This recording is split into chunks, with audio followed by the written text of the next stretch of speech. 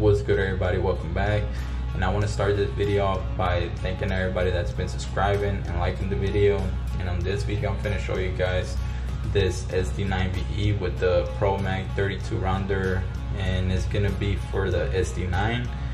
It's not exactly for this gun, but it fits perfect, snug. It don't has no play or anything like that.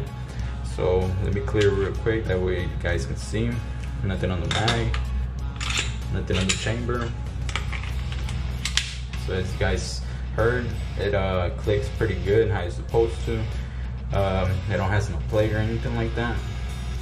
I've seen a couple of videos out there of people posting videos, putting different mags of different weapons, and they had to rig it up a little bit, either put some duct tape or something to hold the clip, that way it don't move or anything like that.